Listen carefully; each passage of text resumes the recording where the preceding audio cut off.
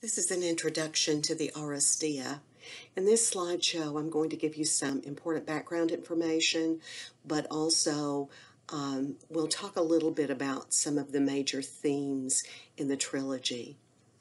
And I begin this with the same quotation that I used on the introduction to Greek tragedy, because it seems to me to encapsulate what these three plays are about.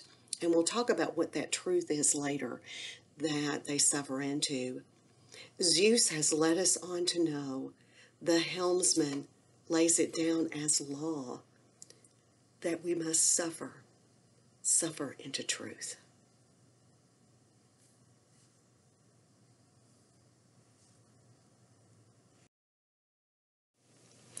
You probably remember from the introduction to Greek tragedy that Aeschylus is usually named as the father of tragedy, owing to his introduction of a second actor. But he was also at different points in his life the keeper of a vineyard and a soldier. Having fought against the Persians at the Battle of Marathon in 490 BCE, he was painfully aware of the impact of war, though in this battle and others the Greeks were largely successful. Indeed, in Aeschylus's lifetime, he was probably more famous as a soldier than as a playwright. He won his first prize at the age of 26 in the city Dionysia and continued to be successful until his death in his late 90s. He was the only playwright whose plays continued to be performed even after his death. Aeschylus's decision to write has its own roots in myth and story. He became a playwright ostensibly after a dream visit by the god Dionysus. An Orthodox writer, Aeschylus was deeply religious and had been initiated into the cult of Demeter and the Eleusinian mysteries. And this was a cult so secret that scholars have uncovered few details of its worship rituals. Like those of his great contemporaries, Aeschylus's plays retold myths to probe the proper relationships of human beings to each other and to the will of the gods, which was made manifest in the civilization that offered them proper worship and followed the law. Humans were prone to violence, just as now, but the gods gave the gift of order if only humans could find the proper balance.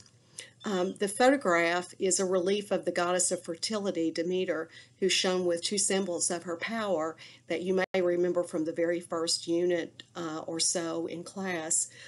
She is holding a serpent and ears of corn, which is, of course, what we would call wheat, not the maize that the Native Americans gave us. The trilogy has its roots in two events that happened long before. This results in, as the chorus chants, ancient violence that longs to breed. The curse of the house of Atreus began with Tantalus, a son of Zeus, who enjoyed the favor of the gods until he decided to slay his son Pelops and feed them to test their omniscience, the idea being that since it was a horrible taboo to eat human flesh, they would know whether it was human or not. And they did, only Demeter, distracted by the abduction of Persephone, ate Pelops' shoulder. As a consequence of breaking this taboo, Tantalus was thrown into the underworld, where he spent eternity standing in a pool of water beneath a fruit tree with low branches, though both food and drink remain forever tantalizingly out of reach. The gods brought his son Pelops back to life. Hephaestus replaced the bone in his mangled shoulder with ivory, but the family was cursed forever after for Tantalus's impiety.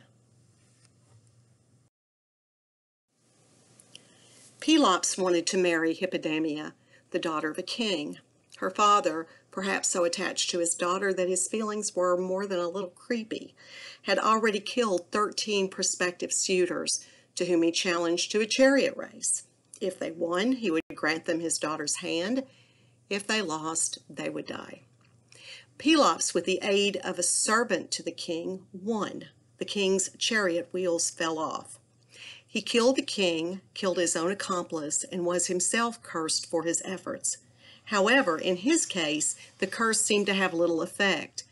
He had a number of children, the most important of whom were his two sons, the brothers Atreus and Thyestes. Atreus married Europe, and they had two sons, Agamemnon and Menelaus, whom you remember well from the Trojan War. Thyestes had two sons and a daughter, Pelopeia. Now, again, these stories are told in various ways, and so many versions have other children that we don't necessarily have to worry about. Below is a simplified family tree that sort of shows the relationship of these characters to each other for our purposes of reading this play. Unfortunately, and perhaps at the instigation of the god Hermes, the two sons of Pelops quarreled. In some versions, this was because Thyestes had an affair with Atreus' wife. Atreus, the elder brother and king of Argos, then banished his brother. When Thyestes petitioned to end his exile, Atreus, apparently feeling generous, agreed to welcome him home. He had prepared a welcome banquet for his brother. But instead, he set a trap. At the end of the meal, Atreus tells his brother that he has served up the bodies of Thyestes' own son. This leaves only one, Aegisthus, to carry on the cycle of revenge. And of course, if any of your sci-fi buffs, I'm not so much, but there's a version of Dune that's been modernized, and Frank Herbert actually named the family in his intergalactic saga of warring families the Atreides, which is the name of the house of Atreus, the two brothers who are his sons. When we last read of the Atreides, the two sons of Atreus, Agamemnon of Argos and Menelaus of Mycenae, they had returned home from the Trojan War. Menelaus returned home with Helen, and Odysseus learned in the underworld that Agamemnon returned only to be murdered by his wife Clytemnestra. At the beginning of Agamemnon, we learn another horror story from this family. Once Agamemnon has gathered 1,000 ships to sail to Troy, he asks the prophet Calchas to perform a ritual to ascertain their chance of success. In the process, Calchas angers Artemis by sacrificing a pregnant hare and her babies to Zeus's eagles. The winds are no longer in their favor. Sending savage storms, Artemis can only be placated by one more sacrifice, the sacrifice of Agamemnon's virgin daughter, Iphigenia. We remember that Aristotle said character is fate. We also know that Greek myths have multiple versions. In some versions of this myth, Agamemnon's behavior is so appalling that in Iphigenia and Aulis, Euripides makes her a willing victim. Then, either Euripides or someone else later ends up ending the play by having Artemis whisk her away to safety. Amanda Marcotte, a writer for Slate magazine, finds another modern retelling of this story in Game of Thrones. In a traditional tragedy, there should be a growing sense of dread as events converge. The hero should make some terrible decision that the audience can see, in retrospect, was the point of no return that leads to ruin. The story of Shireen and Stannis might as well be based on the ancient tragedy Iphigenia and Aulis by Euripides. Every beat of the Greek myth is the same as Stannis' story. The troops are stuck and starving, and the general Agamemnon must sacrifice his own daughter to turn the fates to their favor. The mother begging for mercy, the disapproving second in command who can do nothing to stop her, the daughter who says she will do whatever it takes to help. It's all a clear echo.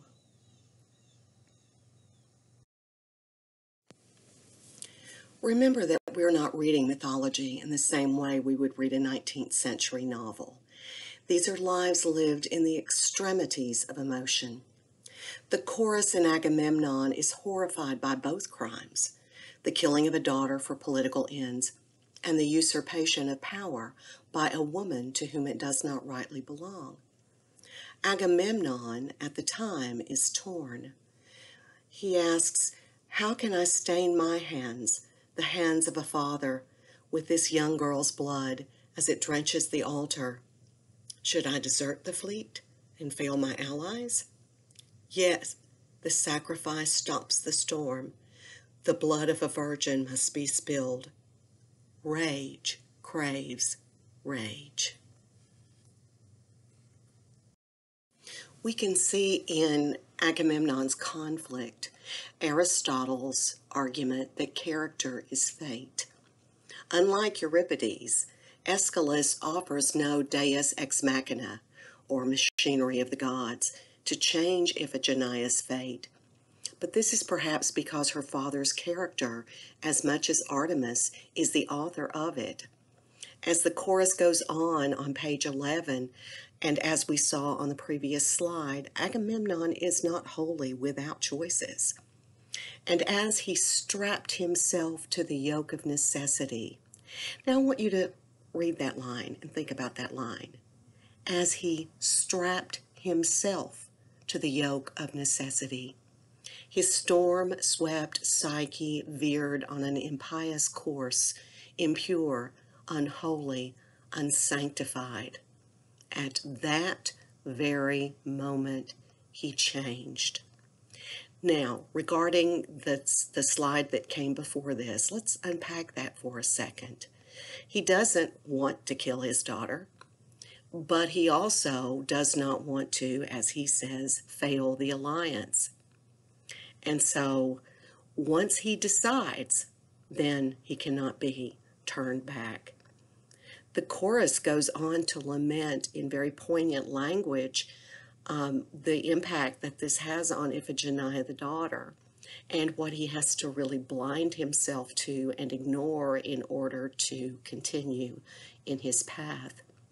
Her pleading, her terrified cries of father, her pure young life counted for nothing with the chiefs. They were too hungry for war. She fell at his feet, clasping his robes, begging for mercy with heart-rending cries. He ordered her beautiful mouth to be gagged, to stifle a cry that would curse the house.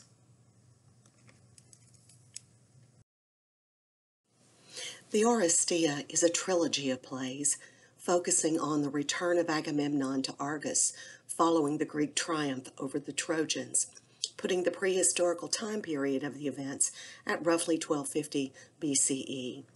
Aeschylus follows Homer in the Odyssey by centering Agamemnon, the first play, on the murder of Agamemnon by his wife Clytemnestra and her lover Aegisthus.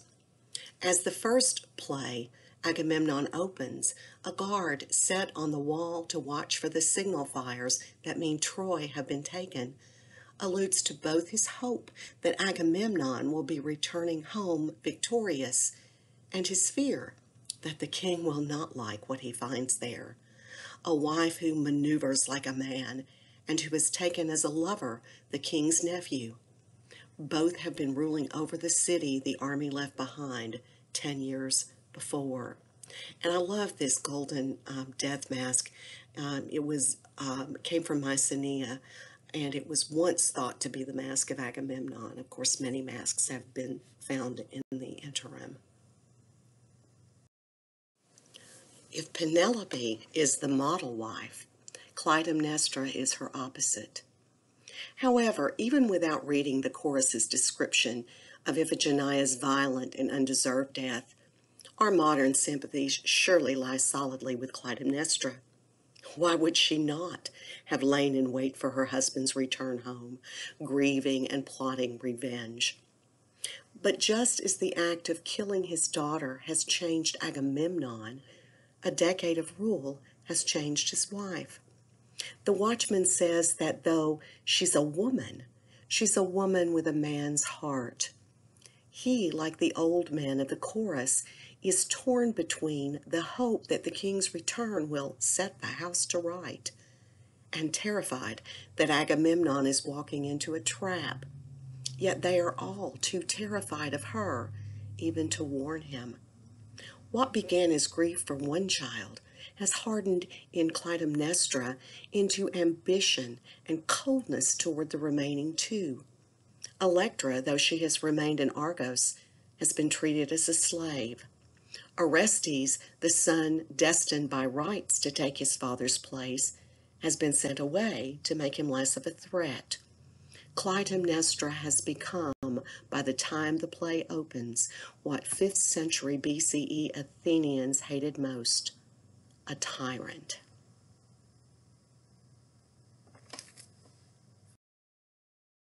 One of the themes that runs through Greek tragedies is the concept of hubris. The great writers of tragedy, including Shakespeare about 1,000 years later than Aeschylus, predate Freud in saying that humans are unjustifiably proud. We think we can understand what is not clear. We project our own worst qualities onto others. And we insist on seeing others' motives in the worst light and our own in the best. The tragic Greeks visit the oracle of Apollo, even as they realize that to know the future is to bring sorrow in advance. Why worry about the future when they are unlikely to decipher prophecies correctly anyway? Let the future come when it will come. Both Agamemnon and Clytemnestra commit hubris in this play. She, because she seeks to rule as if she were a man and king. He, because he refuses to realize that both his queen and his people welcome him home with conflicted feelings. He sacrificed one of their children to ambition, but they were not the only ones to make sacrifices. Even as he rides into Argos victorious, laden with riches, the chorus laments their own lost loved ones. Agamemnon returns from Troy in exchange for men, the heavy dust purified in the fire, washed by the tears of loved ones. He stows the ships with an easy cargo, ashes crammed into urns. So they lament, honoring each man in turn. All for another man's wife is whispered in secret.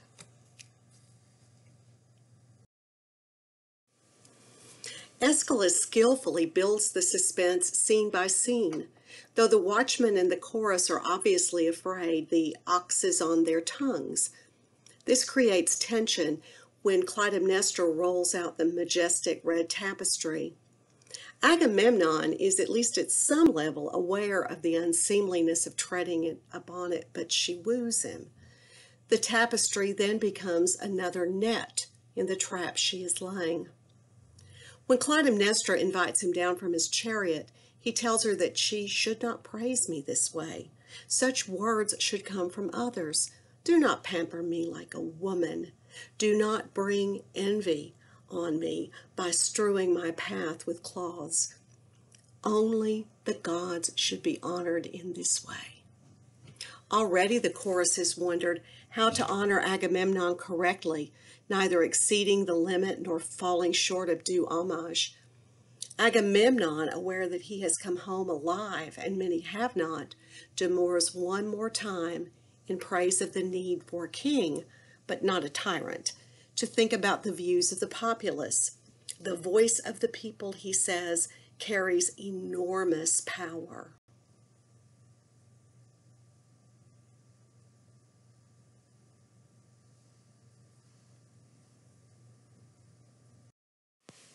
Because Agamemnon is Lord Marshal of the armies, he also has the best of the spoils, including Priam's daughter Cassandra, who has the gift of prophecy. Unfortunately, because she spurned Apollo's passion, her gift is at this point a curse. She can prophesy all she likes, but no one will understand or believe her. In Agamemnon, she speaks in a strange tongue and in metaphor. As Clytemnestra slaughters her husband, Cassandra tells the old men, I see a mesh of death, a net, it shares the bed, it shares the blood. The old men tell her that they don't want prophecies here, recoiling in horror, frightened of Cassandra's reported ability to level curses. But even when she alludes clearly to Thyestes' feast and the grudge that Aegisthus holds, they seem almost deliberately obtuse, saying they cannot imagine who would murder the king, blaming her inability to speak Greek clearly. Though I love Meinek's translation of these plays, I prefer her line in another translation. Oh no, she says, I know my Greek too well. She also predicts the events of the next play in the trilogy. A woman will die for a woman for me. and a man for a man who was wedded to woe.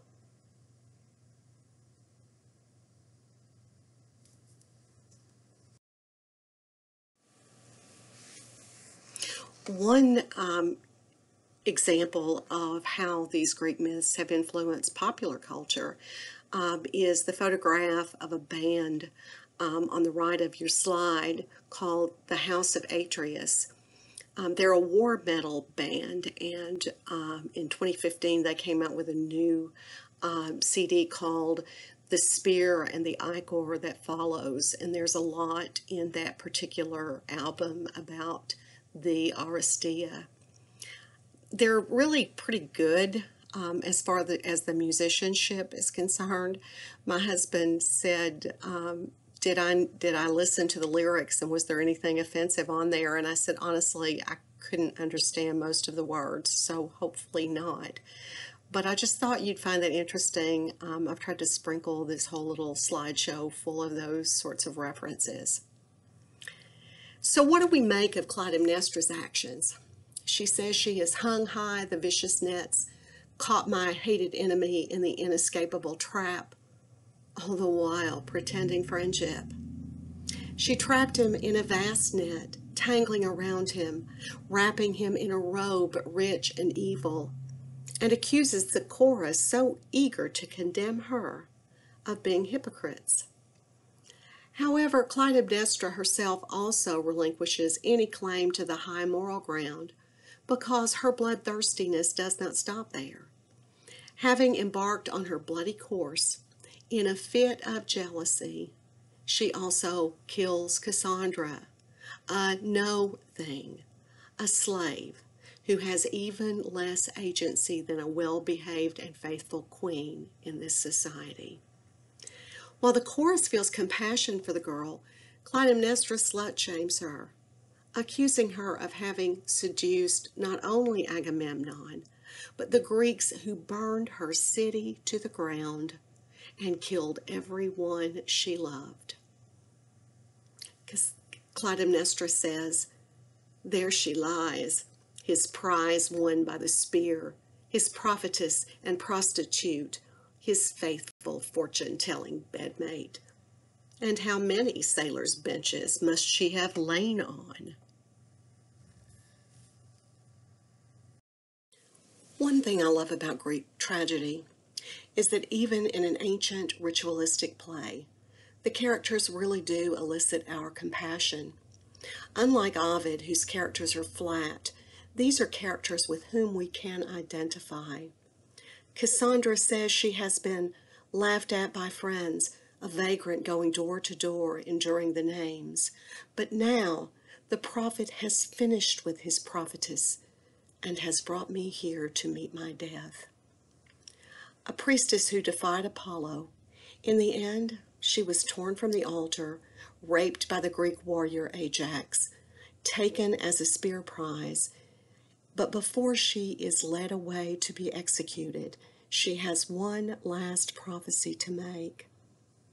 I will not die ignored by the gods, for there will come another to extract vengeance. He will kill his mother and avenge his murdered father. An exile, a wanderer, estranged from his homeland, for the gods have sworn a great oath that his father's butchered corpse will pull him home. Their plan of success, Aegisthus celebrates. He has finally avenged the murder of his brothers and the betrayal of his father. Seeing Agamemnon lying tangled in the nets of justice, he rejoices and, like the queen, honors the old goddesses of vengeance, the Furies, who do not rest until blood crimes are repaid by blood. But the chorus of old men has one last charge to lay against him. Why did he not kill the man himself? Aegisthus answers, because the deception was clearly a woman's work. I was a suspect, an enemy known of old. So in other words, Aegisthus did not confront his enemy face to face as Agamemnon and the warriors who followed him to Troy did. A coward without honor, He's fit only to rule as a tyrant over old men who can only hope for a new champion, Agamemnon's heir. This in turn robs them of their honor. What honor is there in serving a coward? Orestes, however, will not come in honor of the Furies, though he is right to fear them. He will be sent home by the Olympian god of light and reason, Apollo. And this will change everything.